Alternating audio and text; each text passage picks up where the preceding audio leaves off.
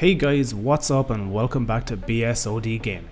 So you followed my guide on how to install Cemu version 1.8.1, but your performance isn't exactly what you thought it was going to be. This video guide is going to help you with exactly that.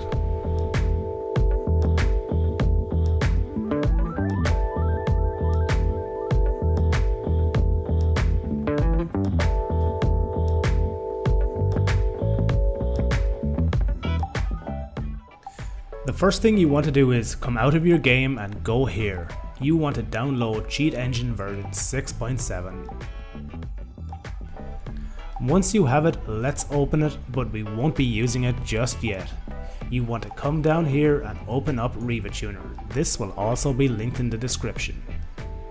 The version of Riva Tuner that you want is version 7.0.0 beta 19. You want to create this Cemu exe profile. Click add and navigate to where your Cemu is installed. For me, it's on my C disk, Cemu 1.8.1b, and this is it. I already have this set up, so I don't need to do it again. As you can see here, my Cemu performs quite well, staying at 30 FPS or thereabouts for the most part. Your game may however not perform like this, locking itself to perhaps 10, 15 or 20 FPS due to CPU, storage or perhaps RAM issues with your computer. To fix this, we are going to come here to the frame rate limit and set it to 10 FPS and hit enter. You can now see over here that my game is limited to 10 FPS. We can now minimize this to our taskbar. The next thing you want to do is click this item in the top left of Cheat Engine 6.7 and navigate down to wherever Cemu is. This is mine here. The next step is set value type to all and scan type to bigger than.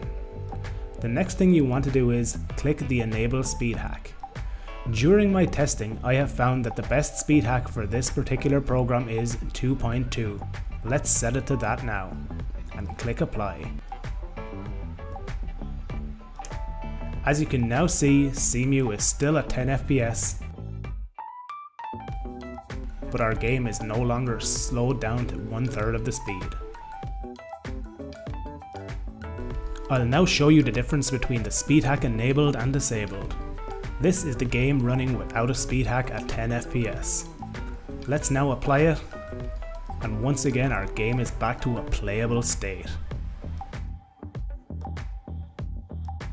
Cheers for checking out the video guys, remember to like it if you liked it, dislike it if you didn't, contact me over on Twitter if you have any questions in relation to Cemu, Breath of the Wild or help with any other games, and subscribe to the channel if you want to see all future videos from me.